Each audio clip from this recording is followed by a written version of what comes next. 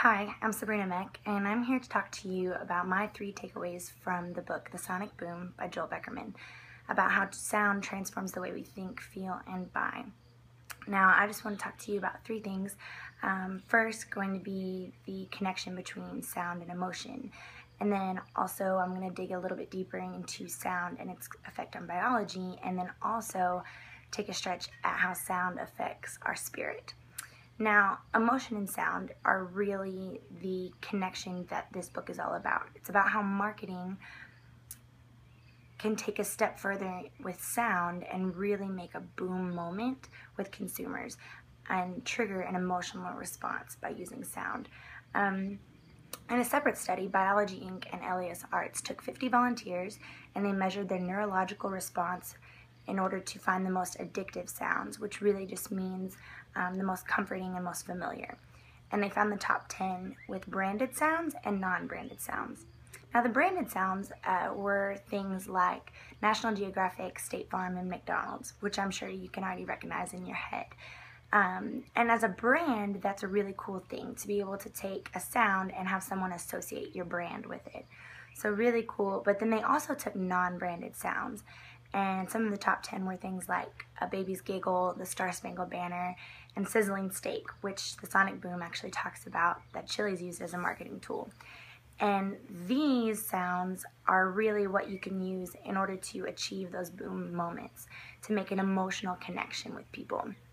Now, I want to take a step further because I really feel like science can kind of explain why sound is so effective. Sound can even affect our biology.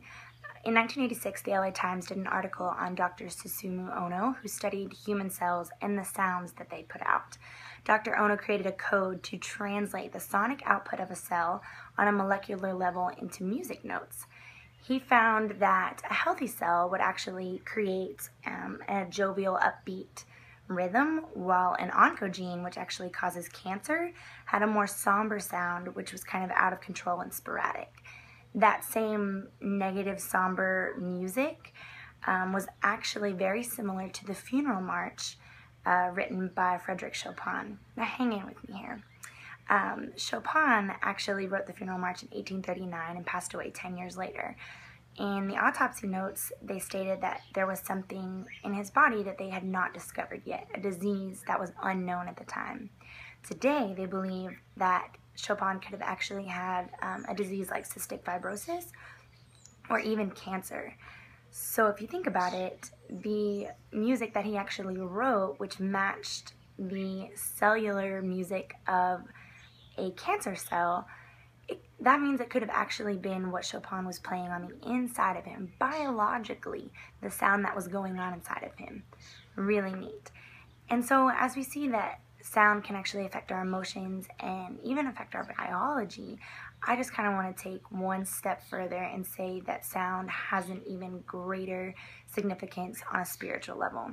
The Sonic Boom mentions that sound is one of the founding principles of Christianity, and I just want to read to you from Genesis. In the beginning there was a void, and it was empty. And God said, "Let there be light," and there was light. Now, you might just think, well, God created light, but he actually didn't create the sun and the stars until the 4th day of creation. So what did he create when he said, "Let there be light"? He was literally speaking the ability to be, the ability to exist. That's why the Bible says the power of life and death is in your tongue, because there's such power in sound. And I think that that's kind of how God communicates. It's so really cool. I think that sound has an effect on a spiritual, biological, and emotional level. And that's why it's such an effective marketing tool. Because as a marketer, you're not just selling a product or service. You're trying to create a relationship and create an emotional response. And that's exactly what sound does.